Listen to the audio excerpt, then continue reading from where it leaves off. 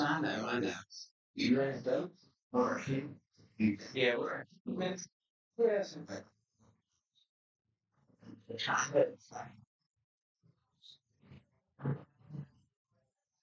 I go on here now.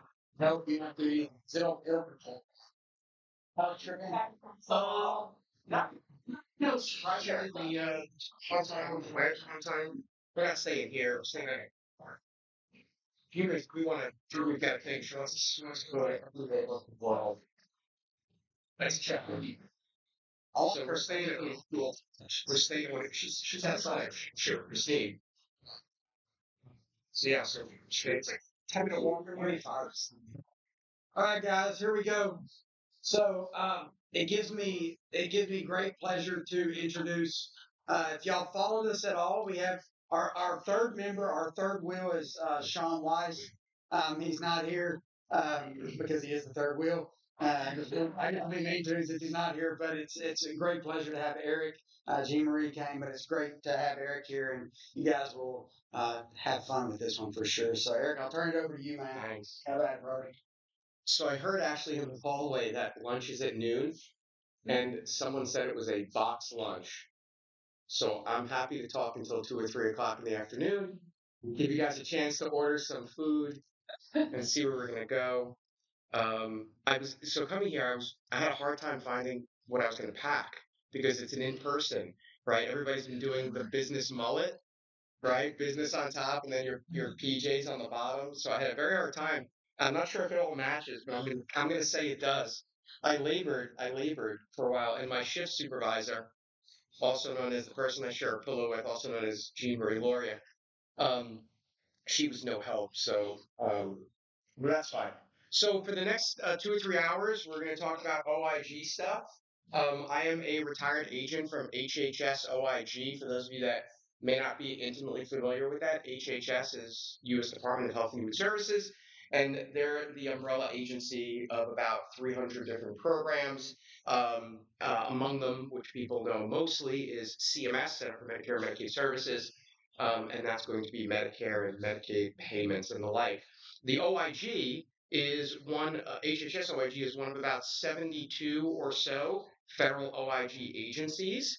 And there's different components that make up what OIGs are, but their general rule is combating waste, fraud, and abuse within the programs that they oversee. And so every cabinet level secretary there's an OIG because there's money that goes out, and you've got even very tiny organizations. So for those of you that have never heard of the National Archives but watch the news, now you're hearing about the National Archives. Like they have probably like 2 agents that work for them, very, very tiny. HHS-OIG is the largest. I think currently now they're up over 400 or 500 agents, which still is not enough considering the amount of fraud that goes on. There are a number of components that make up HHS-OIG. The ones that you probably spend a lot of time thinking about and reading about are Office of Audit Services and Office of Evaluation and Inspection, which are the organizations that follow most closely the OIG work plan. Everybody loves to talk about the work plan. I worked at the Office of Investigations, which meant that I was a criminal investigator as a special agent, the badge and the gun.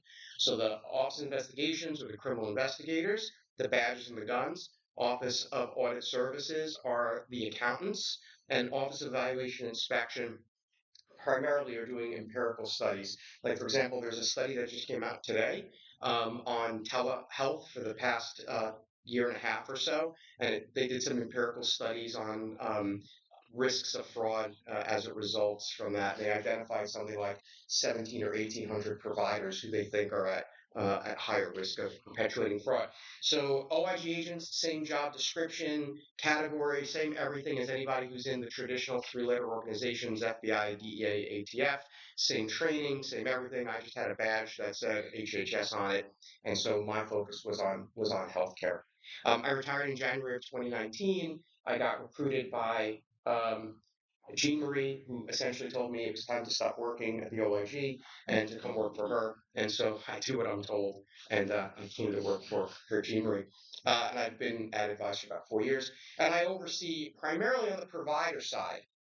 of the work that we do. Advize does a ton of stuff, but I work primarily on the provider side, proactive things, self-disclosures, and the like.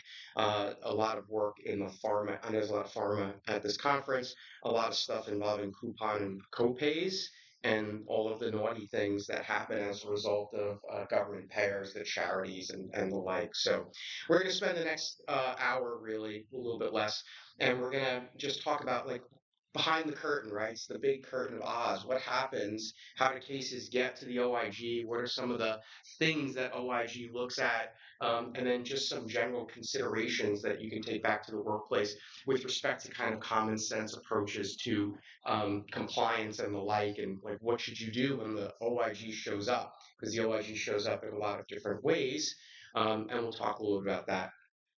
I always say that the best job that I ever had was working as an OIG agent until I retired and came to work for Advize because that's what I'm told to say. So I will say it. But I really did have I had a great time when I was an OIG agent. Jordan, thanks for coming that piece of crap. Let's see. No, none of this is working. Oh wait, let's see. Maybe it'll work now. Probably. Let me see here. Should let me push buttons. What does this button do? Hold on. It's gonna work now. Oh, hold on. Here we go. Hold on. Hold on. Hold that thought. How many chuckleheads does it take? There we go. Let's see if it actually works. That's what I want to know. Oh, all right, yeah. There we go. We in the win. All right. So this was it's my last time being able to qualify as an agent. You can see I've actually gotten younger as a result because my beard is gone. It's no longer gray. But I always say that it really is. As a law enforcement officer, I had a badge, I had a gun, I did all the things that people do in law enforcement. And people oftentimes wonder why is it that as an agent at the OIG and I'm dealing with doctors, why do I need to have a gun? Because at the end of the day, when you're looking to take someone's liberty, you're doing a search warrant, you're arresting them for crimes that they've allegedly committed.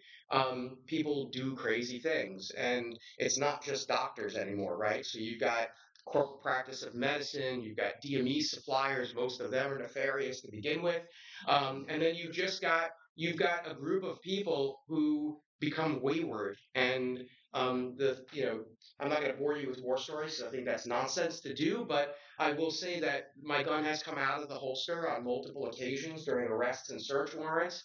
And it was, I've had instances where I worked where I was really kind of surprised at the fact that somebody didn't want to come with me when I told them they're under arrest.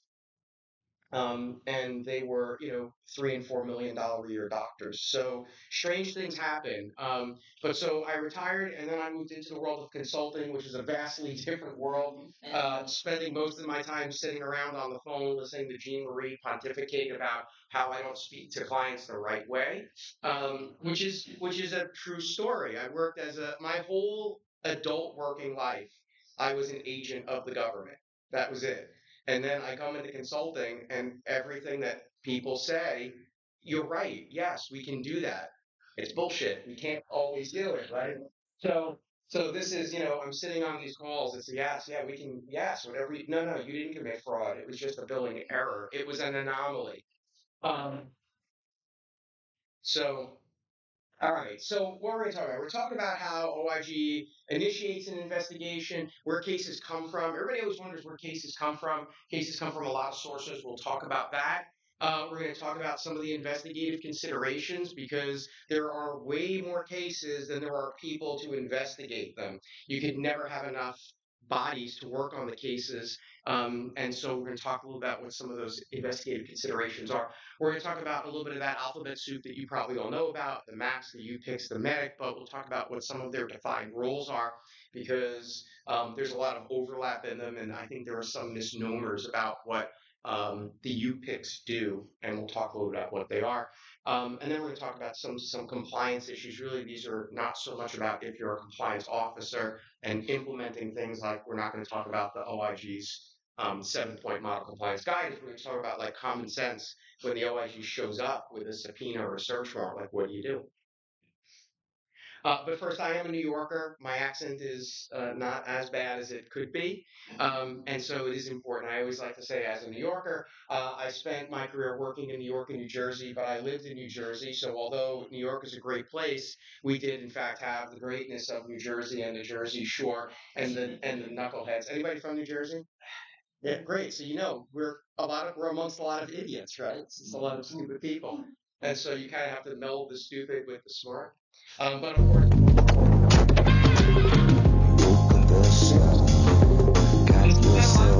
split my time now since I retired. I split my time between New Jersey and Florida, and Florida's got its own host of issues. I think I live at the line of demarcation, Orlando. Anybody from Florida? So right? We have a lot of stupid people as well. Well, 100% right. So by the way, if you have not been on the website, floridaman.com, it is a real thing. Go on the website, read it, and you will, just when you think you've hit rock bottom, go to floridaman.com. Someone will have a shovel. They'll start digging because you have not hit rock bottom. Yeah. So let's talk a little bit about cases and sort of how they come into play. So cases come to the OIG from a lot of different places. A lot of it is proactive, a lot of it is reactive. So when we talk about reactive, we're talking about information that comes to the OIG. So a big one right now are relators, whistleblowers. Those of you in the pharma industry, you're intimately familiar with whistleblowers and relators. If you work in the device industry, you're intimately familiar with them because this is where the money is, right? We rob banks because that's where the money is. Whistleblowers file key tams because that's where the money is. The malfeasance is pretty prevalent. Unfortunately, and as you see, there are some companies that just continue to have to go back to the well. So there are some pharma companies that have had 2 and 3 cases against them. Now, oftentimes you'll see that a lot of the behavior is behavior that you would say, man, why aren't these guys being excluded? Why aren't they being criminally prosecuted? So from the exclusion perspective, you can only exclude mandatorily on a criminal conviction, and that's typically a mandatory of a minimum of 5 years. But if you have a civil case, you can be what's called permissibly excluded for a minimum of 3 years.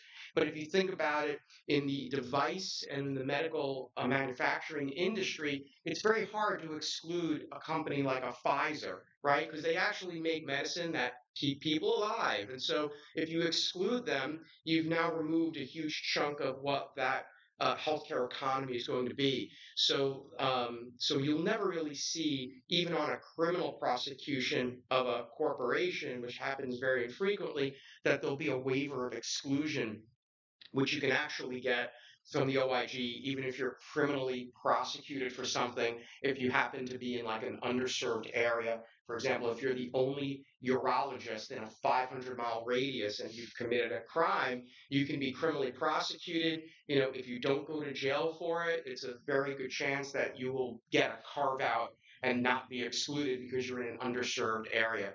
And so that's the balance of that. HHS Tips, which is known as the hotline, is run by the Office of Investigations. That's where the analysts are. You can get those complaints in. They'll take them on the phone. They'll take them via web. I will tell you that every single complaint that comes into the OIG gets looked at and gets vetted. Now, the level of vetting could be very minimal. If it's an anonymous complaint, that's typically of generalized information. That vetting is going to be very different than a complaint that's got some salient information that could be actionable. But every single complaint that comes to the OIG gets at least a topical vetting. And if there's something there where they think that it should be reviewed more thoroughly, it'll get routed up to the region where the agents are located that would handle that area. So, when I was in New Jersey, I would be the duty agent, and sometimes I would get 5, 6 hotline complaints a day. Sometimes you get none, but every single one of them gets reviewed, which I think is something that people don't. They think that they don't get looked at. They think they get thrown into the garbage, but they actually do get looked at. 1-800-Medicare, which isn't really a complaint line, that's the CMS line. But if someone were to call and make a complaint, they would get routed over, and they would get the complaint would get forwarded over to the hotline. Mail, I just was on a panel last week and I moderated a panel, and the agent in charge of the Miami regional office was on the panel. I mentored him. I'm very proud of what he's become. And I had a side conversation with him where I talked a little bit. And I was like, when was the last time? And I said, I'm coming out to do this presentation. When was the last time you guys got a mail-in complaint? And it's been years. Like, they just don't happen anymore. But it's possible that someone could mail a complaint. Complaints come into the hotline by mail. Older people who aren't technologically savvy might still use snail mail. Telephone calls directly to OIG offices. Most of the OIG offices, the main offices, the phone numbers, all that is published on the web so people can call in. When I worked in New York, I worked at the regional office, which is where all the management for the region would be. And then I moved to an office in New Jersey, and the phones never rang because it wasn't a published. If you didn't know that we were in the space, you would have known that we were there. Walk-ins, which are really rare, but when I was in New York, you would find people would come with a shopping bag full of their documents, and they would just show up, and then you'd have to sit and have a conversation with them about what it was that they were alleging as the fraud. So that's kind of gone to the wayside with technology. During COVID, the offices were closed, so that wasn't really happening. But there's nothing to say that people couldn't do that. Another big source of these referrals is the partnerships that go on. So the HHS OIG is the primary law enforcement agency for government payer program fraud, Medicare and Medicaid in particular, commercial healthcare fraud that is not HHS's hook. That's the FBI. I will say the FBI are healthcare fraud dabblers because the OIG is the primary agency that deals with them. And so you have people that are in different groups at the FBI that will do that. But generally speaking, when people go to the FBI, they don't go to the FBI and say, "I want to fight healthcare fraud," right? And so most of the people that go into the healthcare fraud units don't typically stay. I did not work a lot with the FBI because it was a constant revolving door of people, and so I didn't feel like I needed to play Groundhog Day. And so if there was an agent that stuck around, I would work with them. But you get referrals come in from commercial insurance carriers, right? The Blues of the world all have SIUs. The Bucas, they all have SIUs, and you kind of work hand in hand with them. UPIC and the Medic, that's their job. Their job is program integrity. They're the SIU of the Medicare world, and so their job is to actually put together referrals, right? They don't just do pre and post pay. Yeah. Can you explain your initials there that you're using here? I'm gonna get there. Okay. We're going to talk about it. Yep. Yeah. We're gonna get to what all those acronyms are, the alphabet soup. So, but they are the benefit integrity groups for the Medicare program, and they are the ones that filter the cases to the OIG for investigation. The biggest thing right now is proactive data analytics. So, if you go to any of these healthcare fraud conferences, the vendor area is chock full of data analytics companies. Everybody is building a better mousetrap, right? But there's only so many ways to parse the data. It's really about how does the data look? What are the reactive things you're going to be getting out of that? What's your feedback on the data? But proactive data analytics are really the driving force. Billions of claims are processed a year. It's impossible to look at the data, so you have to do it in an electronic format.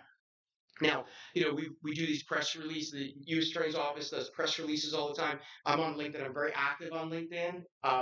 I probably post a few times a day where I talk about a press release. What I don't like to do is I don't like to take a cut and paste. I could read the press release myself. I like to put a couple of paragraphs together. When Jordan and Sean and I do our podcast, we talk a lot about what's going on in the world as a result. And the one thing that everybody, when you read these press releases and you look, everybody says, why didn't the data pick this up? And I've been asking that question. I asked that question for going on 26 or 27 years now because it's true. Like, why is it that when a provider of durable medical equipment is in Florida and the patient's in California and the doctor writing the prescription is in New York, how is it that that's not being caught when there's been no office visit, virtual or otherwise, between the provider and the patient? It's the $64,000 question. But the analytics are getting better. There are things now called geofencing and geospacing where you can say anything that's in a zip code greater than 50 miles from the patient's address or something like that. And so it's getting better. But proactive data analytics rely on outliers, meaning are you an outlier to your peers, which have some inherent false positives and false negatives, right? So ophthalmologists are looked at as ophthalmologists, but if you're a retinal specialist, you're going to be a skew of other ophthalmologists because you're using a set of codes that other doctors aren't using. So that's a false positive that needs to be vetted. So you need to understand that. The Healthcare Fraud Prevention Partnership, which is known as HFPP, it's really an industry related thing. It's a well funded program from CMS. And it is a contract that is being administered right now. General Dynamics has the contract, and it's a consortium where they get healthcare payers to come together and they try to convince them to submit their de-identified data, and they run these aggregate studies, because if you are a provider who doesn't show up as an outlier in one insurance plan, you may be an outlier in the aggregate, right? You see this a lot in the pharmacy space when the pharmacy benefit managers go out and do an audit. One of the things that's a standard in a pharmacy audit is inventory reconciliation. Well, if you're CVS and you want to look at the inventory for a pharmacy from January 1st to January 31st, and the CVS comes in and says, "Hey, you guys billed us for 1,000 aspirin. We need to see the inventory records for 1,000 aspirin," and they show them inventory records. We had 1,000 aspirin. CVS Caremark says, "Okay, great," and they check the box. If a week later, Express Scripts comes in and says, "Hey, you billed us for 1,000 aspirin, January 1st to January 31st. Show us the inventory records," and the pharmacy gives them the inventory records. Express Scripts says, "You have 1,000. Great, you're good," right? But it's really not good.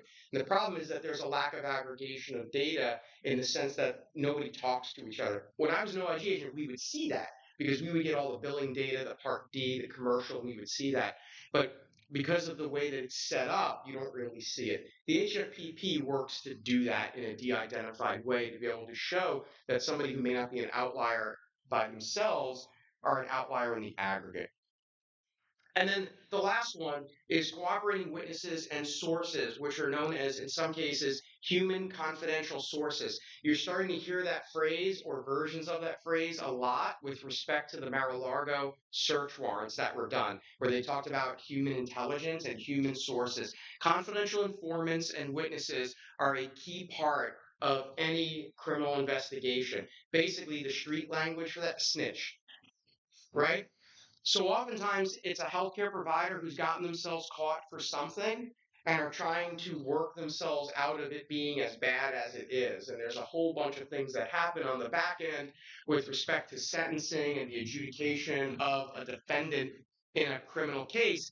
But cooperating witnesses and sources are always going to be a very important part of any investigation because they are the insiders, right? If you're talking about, for example, a bribery or a kickback case, a violation of the federal anti-kickback statute or some of the other related statutes, in order for a good kickback case to be resolved, someone has to tell on themselves, right? Because the only secret that's kept amongst two people is if one is dead or the other one's a cooperator, right? So somebody has to be able to tell the story, whether it be the exchange of cash behind a closed door or the masking of a kickback payment as something like a rental agreement, or a sham business arrangement or something like that. So hotline complaints that come in, they're still a major source of information. I talked to my friend from Miami the other day, said they get hundreds of them a month. Now they're in Miami. Miami's the largest regional office. There are 70 agents just in Miami alone, not including, maybe a little bit more, not including some of the other offices. The Miami region is just Miami, Tampa, and Jacksonville, and they have a small little satellite in Orlando with a couple of people. But the importance of a good complaint is one that has granular levels of detail. Now, this was actually a case that I worked on. This is a complaint that came in. It was a social worker at a senior citizens building. A couple of guys came in with a doctor, and they were doing free balance testing and screening. What they were doing was they were billing for the highest level home visit. And every single one of these people that lived in the building were all Medicare beneficiaries. So, they all have doctors. And all the doctor that was sitting there doing was saying, "Well, what medicine do you take?" And are you eating well? And let's take your blood pressure. And they billed for 60-minute office home visits on this. The two guys that own the company were prosecuted. And two doctors were prosecuted for the fraud. It was an entirely sham business. They just did nothing, and they paid the doctors $25 per visit to write up the notes. So hotline complaints can lead to very good cases. So obviously, when we were talking about data a couple of seconds ago, the importance of data, and the screen isn't showing this real well, but the importance of data is to understand that you have to be able to look at data to understand where the fraud is. It's impossible to be able to look at claims on the granular level. Now, this is from October of 2020, but in October of 2020, there were a total of almost 63 million. You can see in the bottom right-hand corner there, almost 63 million Americans were in a Medicare program, whether it be traditional Medicare, the red, white, and blue card, or a Medicare Advantage plan, which is like an HMO. So you have almost 63 million people that were enrolled in the program. Florida had something like 10 or 11 million people. It's not showing up well on the slide, but so when you've got that kind of volume of people in the program, you're also thinking about like how many claims are those people generating, right? It's a lot. And you can't do that. You can't look at things. The human eye can't spend the time to look at those things. So that's why using data analytics works. And the same thing in Part D. So in Part D, in that same time period, it was almost 48 million people were in a prescription drug plan. And so you've got a lot of data. You have to be able to match that data. Traditional Medicare, which is known as A and B. So the easiest way to describe it for those that don't know is A is buildings, things that happen in buildings, right? So it's hospital services, nursing home services, home health services, and Part B are the people that do the services, right? That's the easiest way to describe it. And so you've got instances where you've got this cross match where a service is rendered, and there could be a Part A implication, it could be a Part B implication, it could be a Part D implication. And I'm going to actually show you an example a little bit of how that data aggregation works. But it's really always about data. And so for people that are on the provider side, one of the things that you always have to consider, and it's one of the things that the OIG considers, it's always data. The OIG, and I say this to the provider clients that we have, if the OIG is looking at your data, why aren't you looking at your data? Right? I mean, that's the simplest thing in the world. It's like, if you're not going to look at your own data, you're missing either, opportunities to both preserve your revenue and generate revenue, right? If you're billing for something that you shouldn't be billing for, someone's going to come and take it at some point. It's not about if you're going to get audited or investigated. It's really when, right? Because, if you flip the coin, it's a 50% chance one of those are going to happen. So it's about preserving the revenue that you've got by billing and coding and documenting properly, but it's also about generating revenue. So when I was an OIG agent, and we'll talk a little bit about the UPICs, we would get these reports for investigation that would come where they did a review of a provider's records, and they found all these instances of upcoding. And I would always go back to the investigator from the UPIC or whoever did the review, and I would say, well, did they undercode a claim? Right? Meaning, did they underbill? And well, we didn't look at that. And so when I came to Advize, one of the first things I thought was, well, that's nonsense, right? Because people are being punitively held accountable for things, but they aren't being rewarded on the other end. So it's important that when you're looking at data, it's got to work both ways. You can't just continually poke the bear and say you overbilled for this and not give you credit for the stuff that you underbilled, right? There's a balance that has to come into play. I'm working on a self-disclosure right now where I have an urgent care center who is upcoding pretty substantially. They were upcoded pretty substantially during the PHE, but they also undercoded a whole bunch of stuff. And so in the self-disclosure, we're doing this whole analysis of the fact that they overbilled, but they also underbilled. So the amount that they actually owe isn't as bad as it looks because you have to give credit for these things.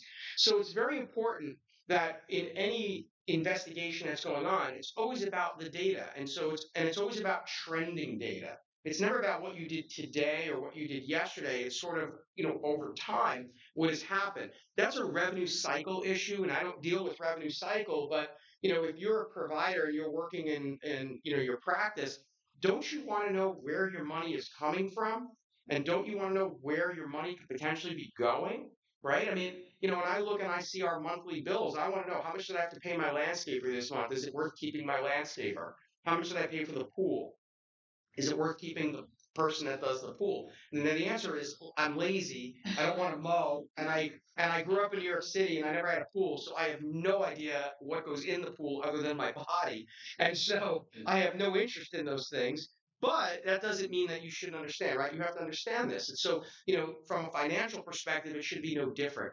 So it's trends in your billings, it's trends as a specialty. If you're a specialist and you get a new piece of technology, that's going to make you an outlier because now you're using a piece of technology you never used before. Now, that doesn't mean that being an outlier is a bad thing. I think that that's a term that people tend to use, that if you're an outlier, it's bad. It's not bad. You can be an outlier, but you can be an outlier for a legitimate purpose that's articulable and has a rationale behind it. So you have to understand those. If you're a doc that's now starting to prescribe a drug that you didn't prescribe before, why are you doing it? Is it a new drug? Is it a drug that's gone generic and you actually want your patients to get a different version because it's generic? We see this in the opioid world, right? So you have the Appalachian area. There's a special task force that was created. They've now created one up in New England. There's unfortunately been some case law. There's a recent Supreme Court case that has potentially put a little bit of a damper on being able to prosecute for abusive opioid prescribers. But you have to know what your trends are. So, one of the last cases I worked before I retired involved a doctor who was a neurologist. She was the number 2 biller in the country for allergy testing and allergy shots.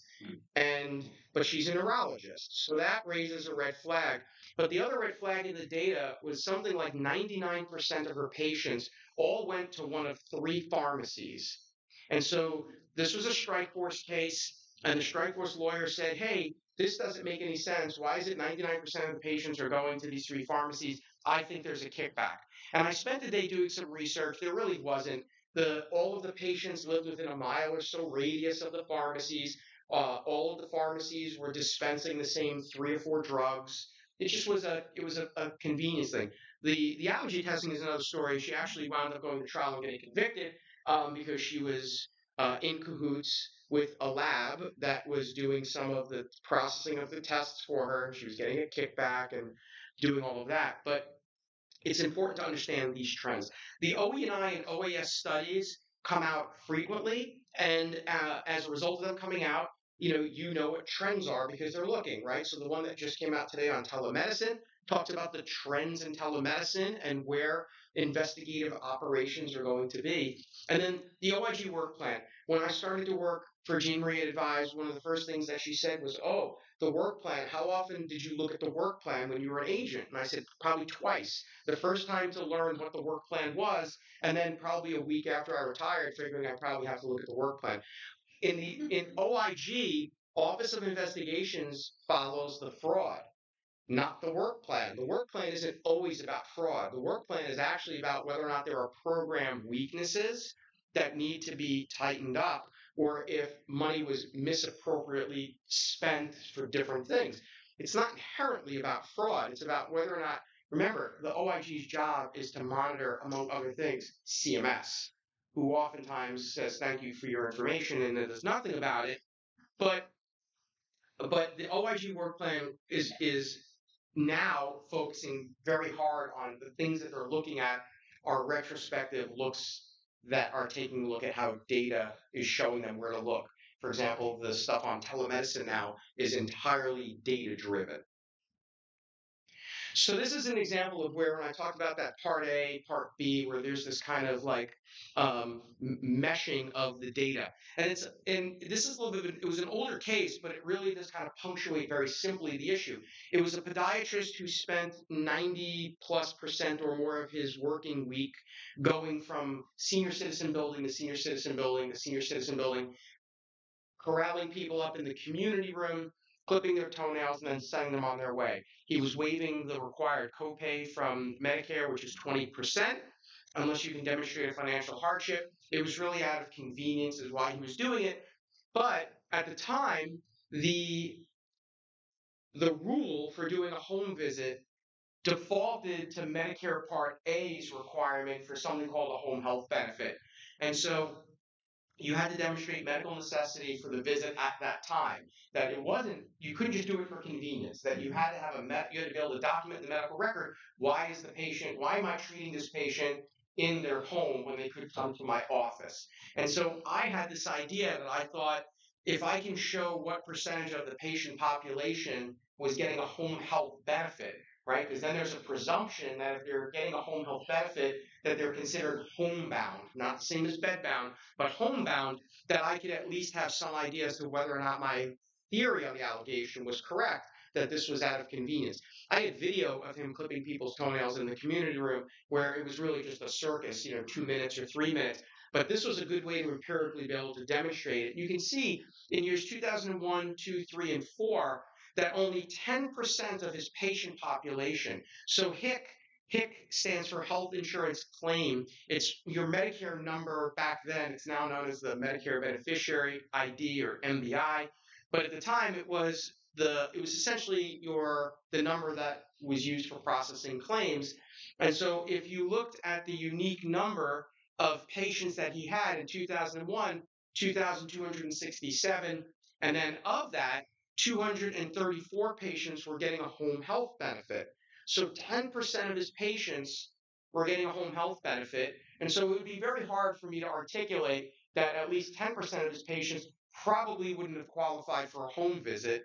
You don't want to get crazy on trying to prove everything. You have to use a little bit of data. But so at least there's some fire where I see that there's smoke, because he's clearly got 90% of his people are convenience services, and none of the other providers that these people were seeing were getting home visits. So they're going to their cardiologist, they're going to their other doctors. It was a convenience factor. And then you look in 2005, that number drops down to 5% because I arrested him, and so he was out of business in 2005. And so it's very hard to continue to provide services when you've been arrested. And so, and he ultimately pleaded guilty and did some jail time and paid back a lot of money because he was making millions of dollars by basically giving people pedicures. So in pharmacy space, it works similarly. You can run data, you can look at data, and you can identify instances where, for example, a pharmacy is billing for the name brand of a drug, but they're really putting the generic in the bottle. And you can look at that through inventory reconciliation. How is it that you buy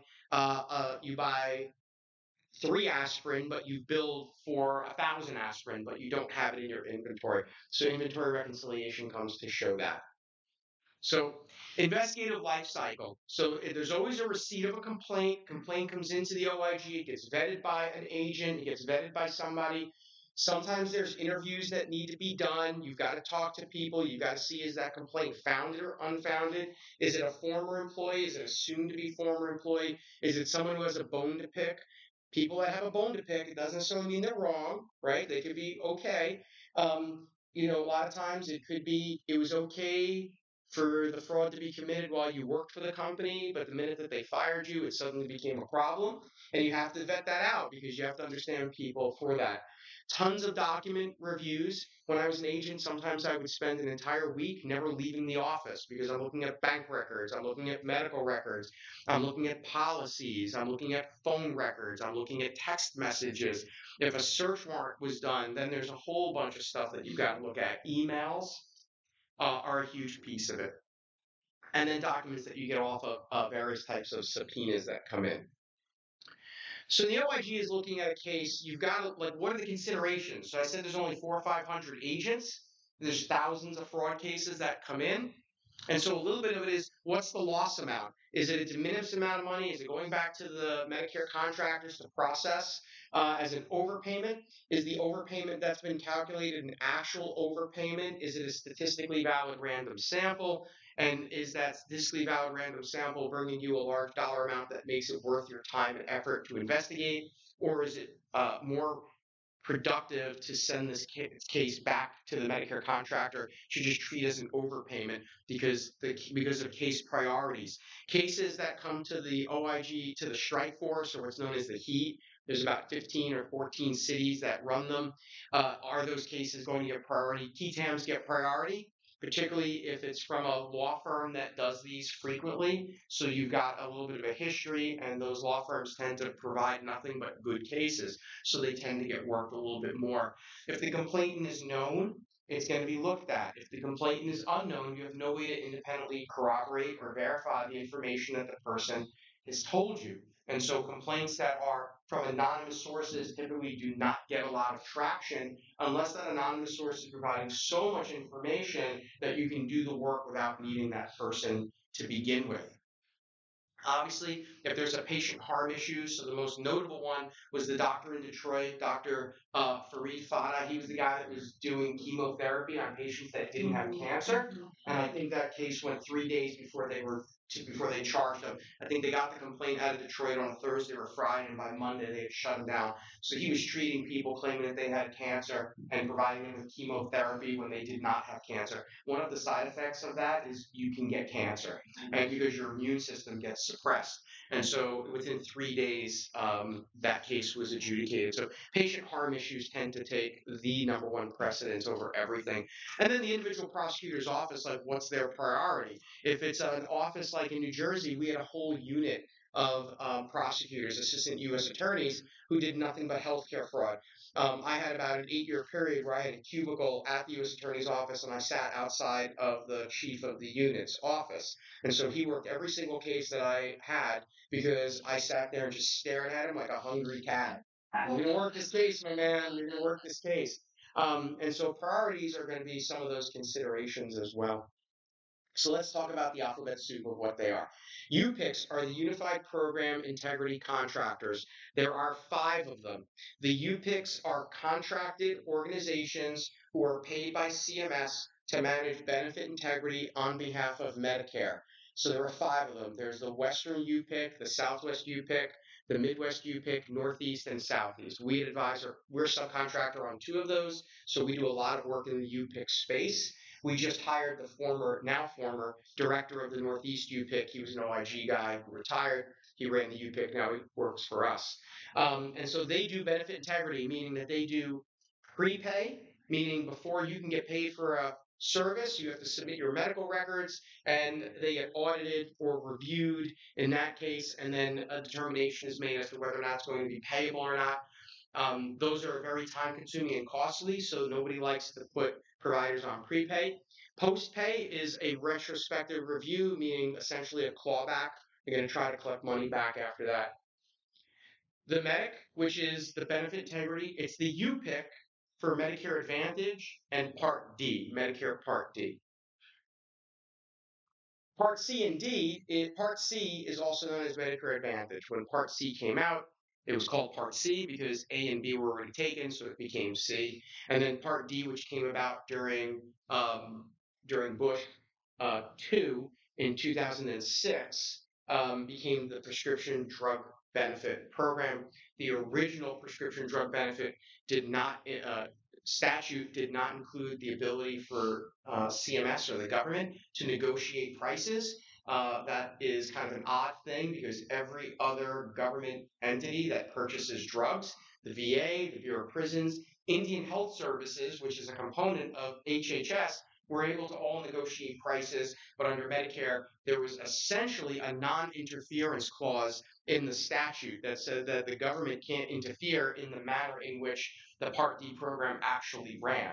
There's some broad statutory language on it, but that has changed with the recent legislation that was just passed through Congress and the Biden administration that allows for that negotiation. Now, it is not a great thing because it's not all drugs, it's only 125 drugs, and it's not all taking effect at the same time. It's a phased-in approach. It's something like 20 drugs 1 year, 15 drugs another year, and it's in classifications of drugs. So one of the biggest things is insulin is now going to have a capped cost, but also out-of-pocket expenses are going to have a capped cost. So if you are a Medicare beneficiary and you have $10,000 or $20,000 a year worth of prescription drugs, your costs are now going to be capped, which is a big thing. And then lastly, the MAC, which is the Medicare Administrative Contractors. Easiest way to describe that, those are the payers. Those are the organizations that are private, typically private payers as well. and they have contracts with Medicare to administer the day-to-day processing of claims, enrolling providers into the program, providing education and training. They do a bunch of audit-related work, and I will say that Macs do audits, and the UPICs do investigations. Anybody who thinks that a UPIC is doing an audit, they're doing it for the purposes of identifying fraud, waste, or abuse, whereas the Macs are sometimes doing it for the purposes of developing policy and what are called local coverage decisions or empirical studies to identify error rates within CMS's operations. And so they have a little bit of a similar job, but the Mac's big role is enrolling people into the providers in the program, paying the claims, providing training and education to providers who either need it or want it.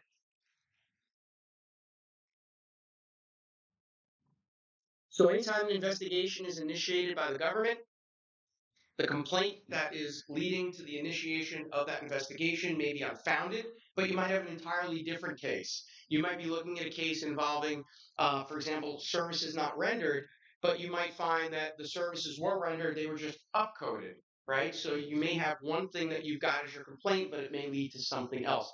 Anytime you talk to somebody, it's going to lead you to have to talk to somebody else because everybody's a piece of a puzzle. Nobody has all the answers. My favorite would be to go to an interview and they would say, well, I don't really know anything. Well, no, you don't know everything, but you know something, and it's a piece of the puzzle that you have to put together. And so interviews will always lead to interviews. And, once you start to talk to 2 or 3 or 4 people, they might say, well, I don't know anything about that, but did you talk to that person? And they may know something. So it's putting pieces together. Data analytics will always lead to more data analytics. You find an outlier on something, you have to sometimes get a little bit more granular, right? So if you find that a provider is billing for what's known as an impossible day, more hours in a day than there are, maybe you start to look at individual days and individual services. And so you have to get very granular. And that's part of, on the provider side, that's a little bit of that revenue cycle, right? As a provider, you should know if you're billing for impossible days or not. Document reviews always lead to other document reviews. I would do a subpoena for bank records. Well, now I've discovered where the mortgage is, the credit cards, cell phone, all of those things. So there's more subpoenas that would have to be issued as a result of that. And in any criminal investigation, the goal of a criminal investigation is the prosecution of the person who's committed the malfeasance. One of the tools that are used in law enforcement is the search warrant. And the discussion, and this is totally apolitical, but when you see things like the photographs of the alleged top secret documents sprawled out, they clearly were not found that way. But when law enforcement goes and starts taking photographs of everything at a search warrant, you have to take photographs. What they're not showing you are going to be the photographs of how those documents were found. There's going to be photographs of that. When we would go do a search warrant, everything in the place that you're searching gets labeled. Every room gets a label. Every desk, every chair, every lap, everything is labeled. And the documentation shows you if I'm looking at a piece of paper and it was in room A, 1B, I can go back to A1B and know exactly where it came from. And so it's a little misleading to say that those documents, that picture is just a representative picture. But the goal of any sort of law enforcement operation is the prosecution and adjudication criminally of the person who committed the crime. And so search warrants are a tool for that. By the time law enforcement actually physically shows up to do a search warrant, there may have actually been 3 or 4 electronic search warrants that you never know about. In the healthcare world, electronic medical record systems are in the cloud. You can do a search warrant on the provider of that service, and you will never know about it. So your electronic medical record system may have been searched, right?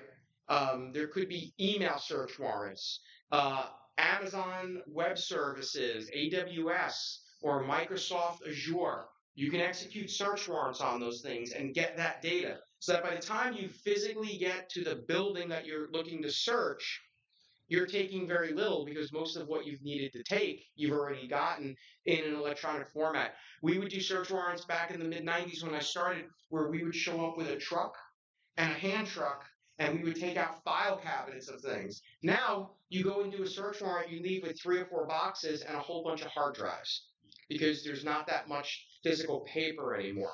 But search warrants are a legitimate law enforcement tool. Judges sign off on the search warrant after making an objective assessment of the facts presented in what's known as the affidavit. And everybody's now getting their criminal justice degree and getting their Google law degree from what's going on today in the world. But these are legitimate tools that are out there. So a couple of compliance considerations as we wrap up.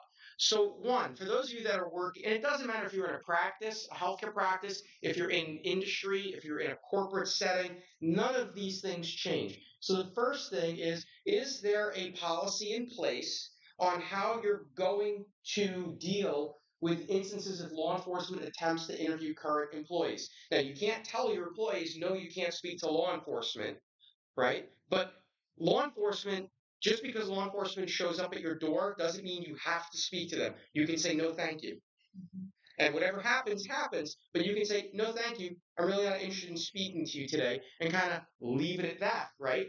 Is there a policy if law enforcement shows up with a search warrant? Some of the worst scenarios that I ever encountered were showing up to a search warrant after the business opened, and the first person that law enforcement interacts with is who? The receptionist. The receptionist is on the scale of where they're paid and their level of responsibility. They're sort of at the bottom, right? Sort of at the bottom. So law enforcement shows up to execute a search warrant. When law enforcement shows up, yes, there's badges, there's guns, there's bullet-resistant vests. Why? Because when I show up, I don't know who everybody is. I've taken guns off of people who illegally possess them during search warrants, right? So these things happen. People have criminal histories. You don't know everybody in the room.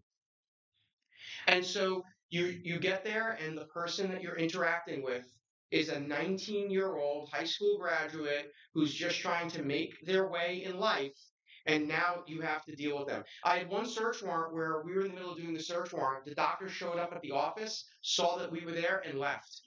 Just turned around and left. Turned around and left. So what's the policy? If law enforcement shows up, the 19-year-old that's at the front desk shouldn't be the person that you have to deal with. It's the worst position that you're putting everybody in. And then, what's the policy if subpoenas are served? So there's typically something called a litigation hold, and lawyers will get involved. Litigation hold, everything from this day forward, we're preserving it. Don't destroy things. Don't manipulate things. But is there a policy in place that if somebody shows up with a subpoena, where does it go? Right. So contrary to popular belief, you don't have to sign for a subpoena. If I was to show up with a subpoena and go to hand it to you and you go, well, I'm not taking that subpoena, and I just put it on your desk, it doesn't matter. That subpoena has been served properly. And then just kind of to bring it home, what are some other compliance considerations for the business, right? So the number one thing is, do you have a policy on proactive data analytics for billing trends? Are you looking at from a revenue cycle perspective? Are you looking from a business perspective, right? So in the pharma industry, the sales reps all get scorecards. They know who their docs are. They know who's prescribing. It's those analytics, because it really doesn't matter if it's a solo practitioner who is, just an internal medicine doctor, or it's big pharma, right? It's big pharma. You have to know, are you in the coupon and copay world? Are you processing coupons and copays and waiving them through card processes in which you haven't vetted out that person is or isn't covered by a government payer, right? So I'm doing a project right now with a pharmacy who got themselves in a pickle in part because of that. And one of the biggest issues that they had was they're a specialty pharmacy, and they were getting their prescriptions routed through what's called a hub, and we won't go into what a hub is, but they were relying upon the hub's vetting.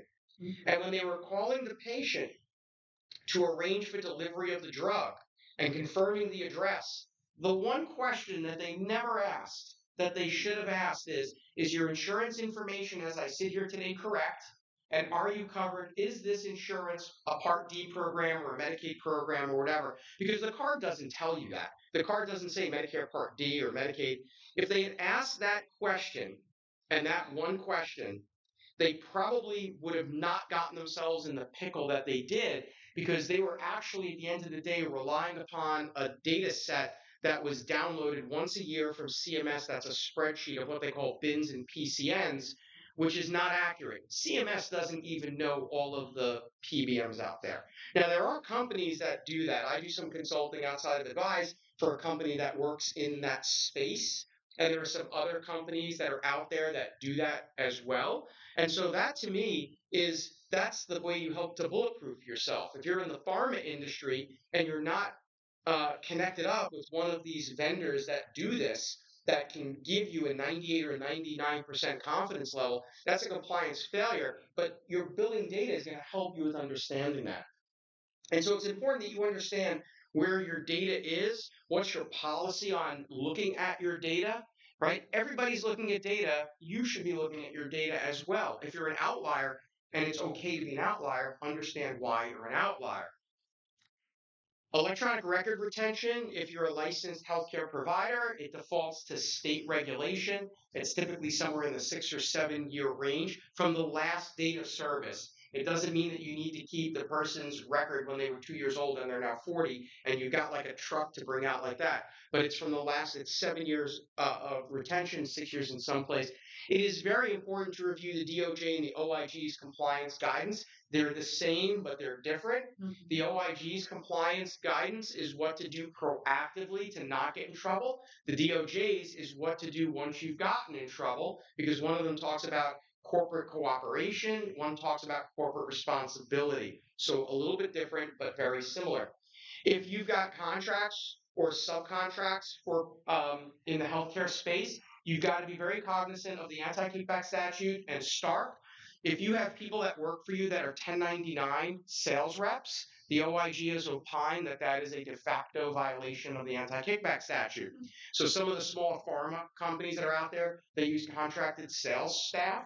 That is a problem. You've got to be very careful about that. You've got to have contracts that are very well structured, that it is not in a sales rep's financial interest, because you don't want them to become a fiduciary where it's in their interest to refer as much work as they possibly can. If you've got exclusions, you should be doing those checks. The OIG says that you should be checking the exclusions database when someone gets hired and at a regular interval after or something along those lines. It's a very open-ended thing. I always say you should be checking for excluded individuals and even people through your downstream vendors. If you're not checking them and you have what's known as the business associate agreement under HIPAA, you're responsible for their action. So if you're using a downstream company for anything, you should be ensuring that they're doing exclusion checks. I say you should do it every month.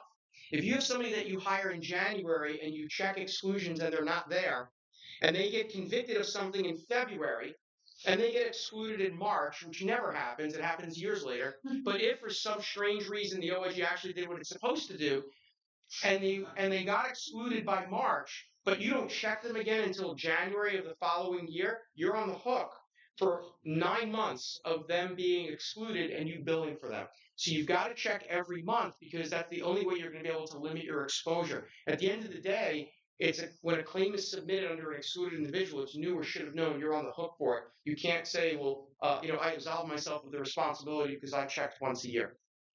So you can't do that.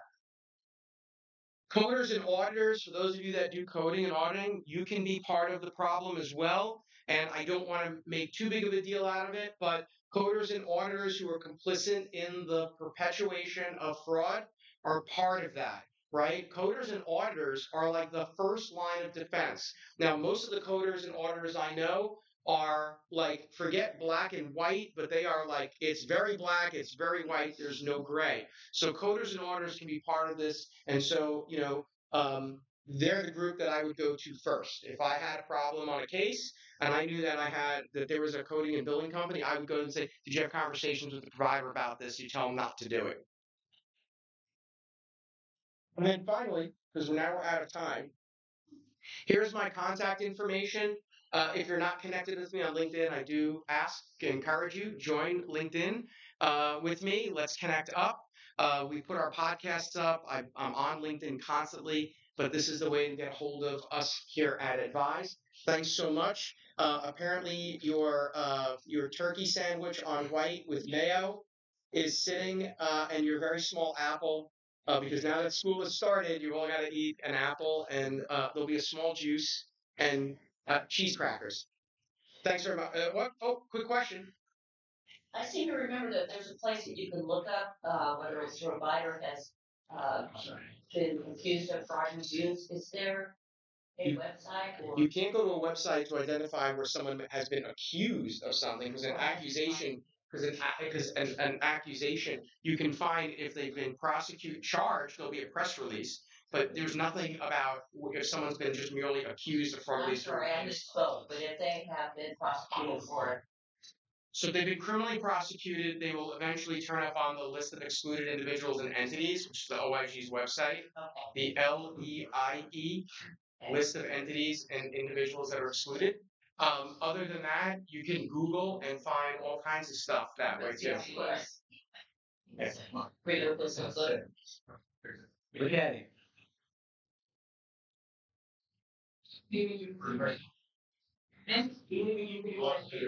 Get lost in the nurse of that's medical boards. Yeah. She wants to be a. Put a picture with you guys? We'll make Sean jealous. Oh, Hey, we're mutant. absolutely. As long as there's no butt touching. You got it. Right. That's right. That's right. I'll edit Sean into something. Caricature of himself. Yeah, ABC. So Yeah.